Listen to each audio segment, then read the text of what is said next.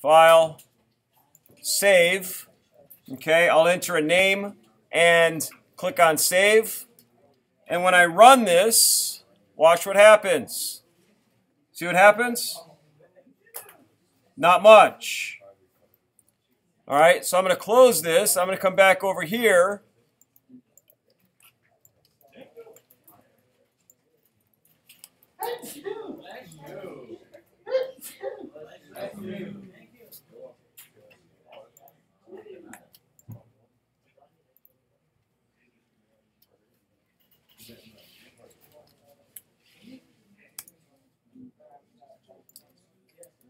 All right, so I'm going to call this, and to call it, all I have to do is move choice, open parentheses, close parentheses, and it's now going to run. I'll save it.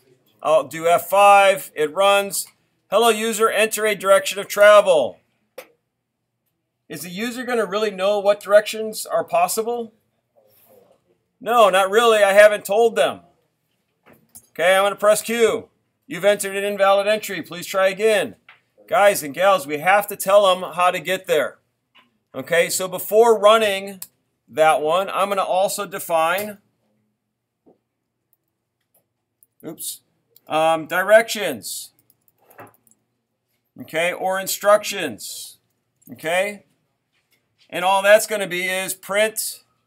Actually, I think I still have that line available. Print line.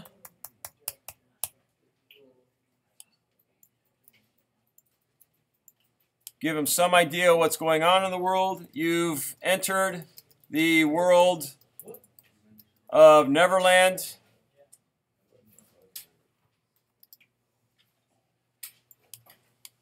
I'll change this one to move around. You must enter the N, S, E, or W keys to move in that direction. Close quote. Okay. So now that gives them some idea what keys to press. All right. From there, I'm going to hit return and delete, and then I'm going to call directions. Parentheses. Okay. So now when I look at this, I'll zoom in on it for you. When I look at this, direction is going to run, and then my choice is going to run. Okay. Zoom back out. Press F5. Save it.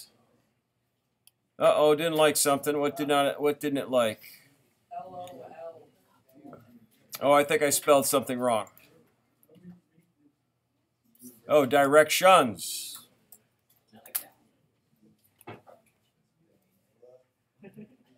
There we go. Hello, please enter the direction of travel. I'm going to press E. You've moved to the eastern sector. Just so you guys can see it, you've moved to the eastern sector. This is an area with a lot of people. All right, if I close this and I run it again, this is basically testing everything, and I press W. You've moved to the western sector. Okay?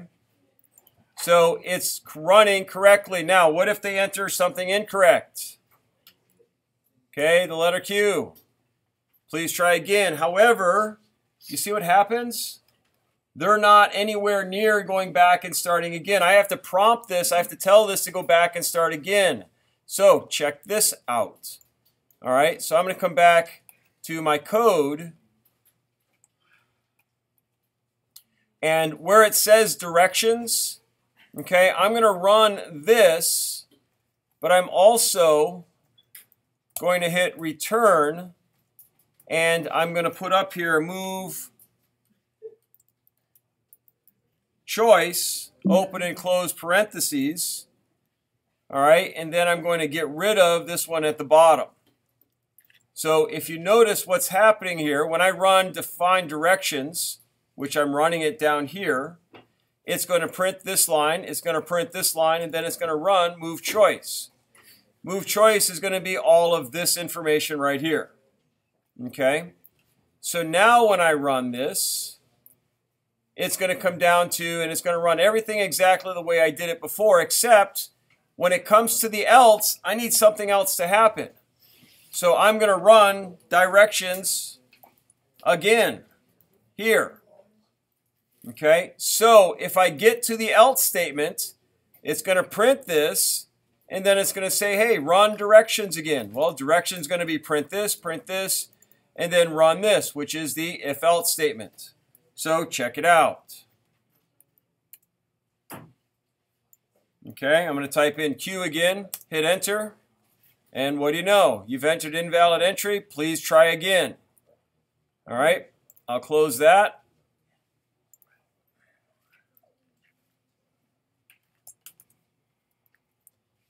All right, I actually want to add one component here.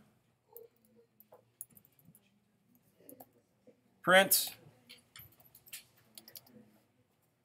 an empty line to kind of space this out.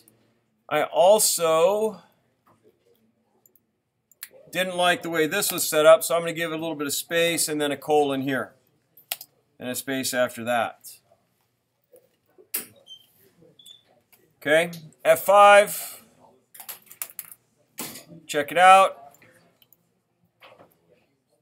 If I press Q, you've entered invalid entry, please try again. Enter the world, you can move blah, blah, blah, north, south, east, or west to move in that direction.